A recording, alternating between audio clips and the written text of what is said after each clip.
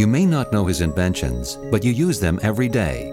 From the dimmer switch in your living room to the LEDs that shine from your home stereo, dashboard, and coffee makers, Nick Holonyak's work has transformed the science of light. Born in southern Illinois, where his father was a coal miner, Holonyak became interested in science at an early age. My godfather was always working on his Model T, and there were spark coils for the ignition in there. And I learned about those spark coils, and then there were a couple of other kids that I played with where we tried to make telephone systems, and we were working with electrical things all the time, electric bells and that type of thing. Holonyak came to the University of Illinois at Urbana-Champaign to study. It was there he met his great mentor, the Nobel laureate John Bardeen, one of the inventors of the transistor. What I was doing was working on semiconductor devices and transistors and that type of thing. And when I left John Bardeen's laboratory, I went to Bell Labs and we were working on silicon. It was the original work that led in the direction of the integrated circuit. Holonyak knew that semiconductors could emit light. But while other researchers focused on infrared wavelengths, Holonyak looked at the problem from a different angle.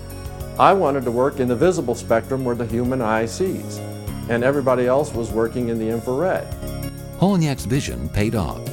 In 1962, he invented and fabricated a new crystal, gallium arsenide phosphide, which resulted in the first visible light-emitting diode, or LED. It was an endeavor that totally consumed him. You can't leave that type of thing. It catches you. It's like honey for bees, I guess. What began as the little red light on your alarm clock has evolved into a range of display technologies like these multi-story Times Square billboards.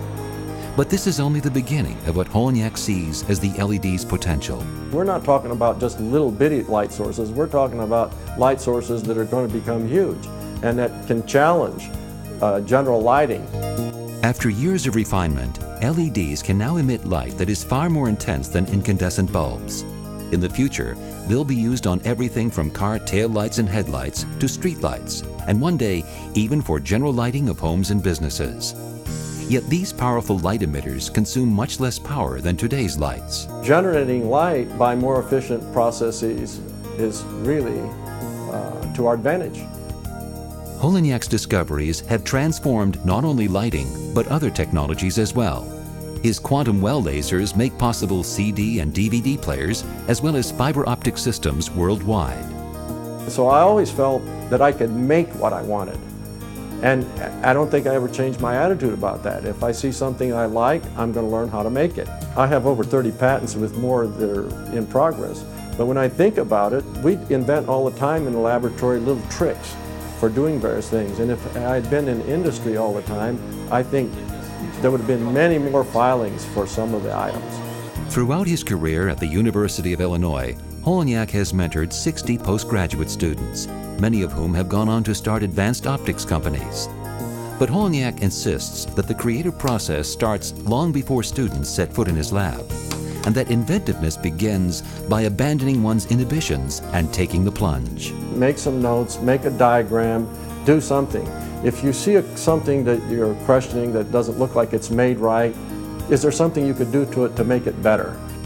Even if it's elementary and small. Do something small, because after you do something small, you'll do something bigger and bigger and bigger.